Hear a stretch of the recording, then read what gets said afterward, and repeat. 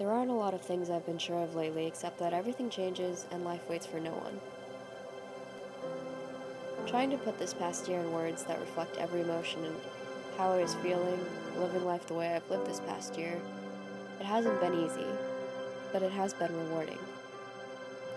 There are moments you have to be there for, the little ones you just happen to catch at the right moment, the time where everything seems so important in the simplest ways possible. The times where you find yourself completely wrapped up inside someone else, and the times where being alone is the best remedy.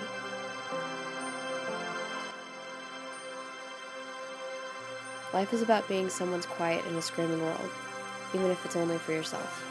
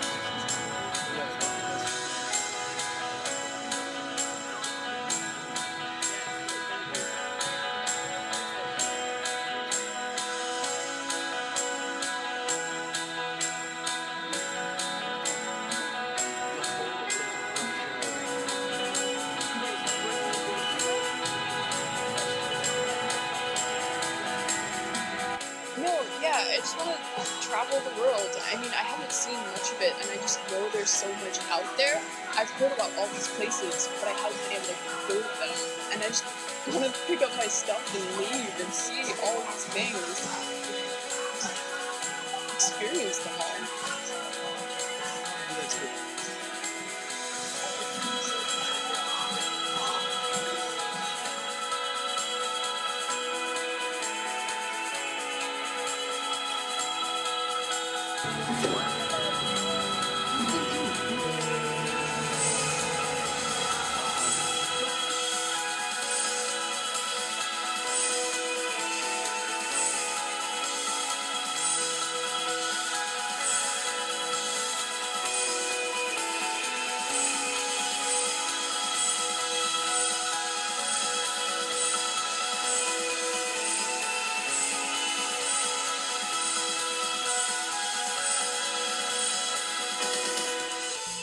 I honestly really like this one.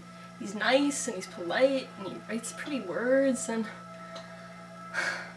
Ross, that's I'm awesome. really happy. I'm so happy for you. It's awesome that you're finally being able to get happy in this. what about you?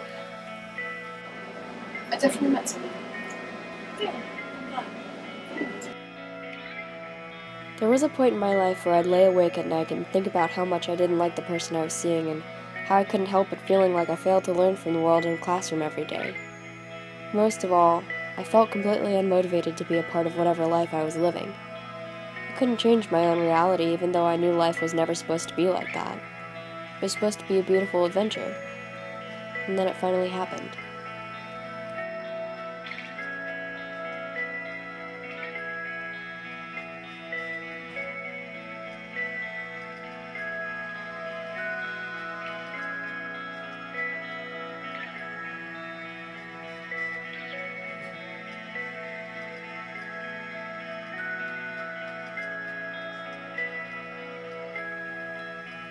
For the first time, it was uncontrollable trust, not predictable disheartenment.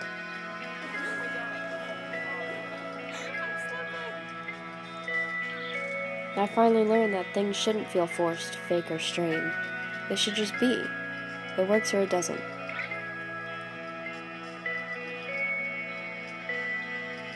And when issues arise, it should only resort in communication for a better understanding, not for any other reason.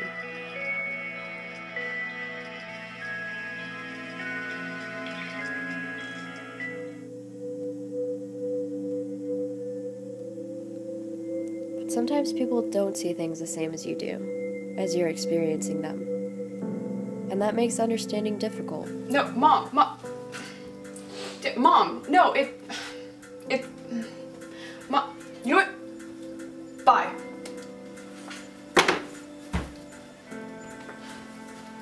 This is my fault, isn't it?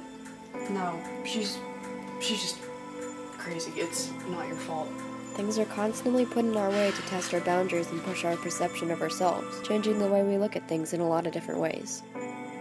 And sometimes they unfortunately get the better of us. I have lost my entire family. I have nothing to go back to. My mom is freaking nuts.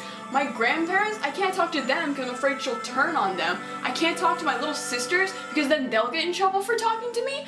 I have nothing anymore. That's not fair. I left my job, and my roommate bailed on me because I put you over him. So don't say I didn't sacrifice anything for you.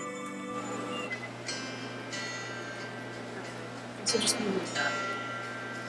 He's paranoid all the time. It's like a cracks in his brain, just cracked open. I'm so sorry. It's rough with us, too. I was so mad that he was hiding me away from the world, and that I thought he was ashamed of me. And it turns out he was just trying to keep me like as his little escape from the world, and I've ruined that. And I feel so selfish. I mean, he can't make a home out of you, but it is important what he was trying to show you by doing that, and you should know that that is a good thing, and that even though it seemed that he treated it in such a manner, by wanting to keep you in that way because of his feelings for you. I realize that now, and I could have probably gotten it out of him like some other way, but like now I've almost ruined it because I was just so like adamant about finding out what this thing was that was just bothering me. And finally, we were able to be open.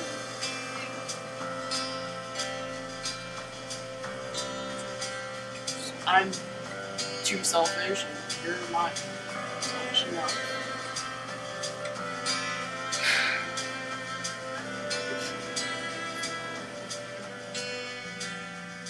But sometimes we reach a point where there is no return, at least not for now. Not for who we are at that moment.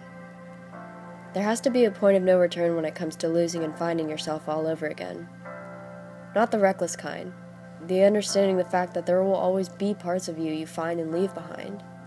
Like the part of myself I found on our first date, and the part I left behind when I pulled out of my driveway the last time I went home.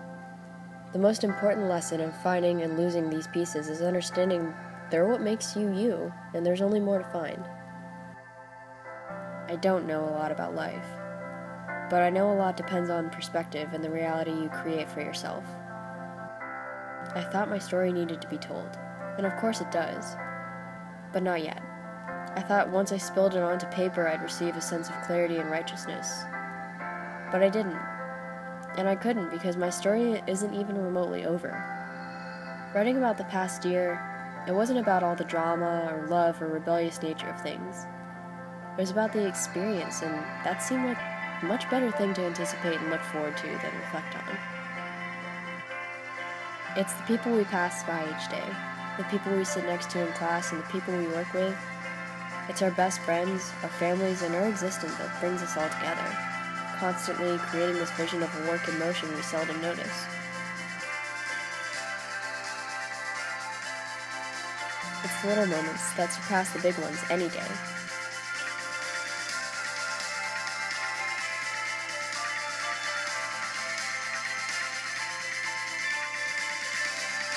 All these things, the important things, they seem so out of focus to us in the moment. But they're what creates and destroys us. It's all about the way we perceive. It's how we want to see ourselves. And that's the beginning and end of the reality we make for ourselves each and every day.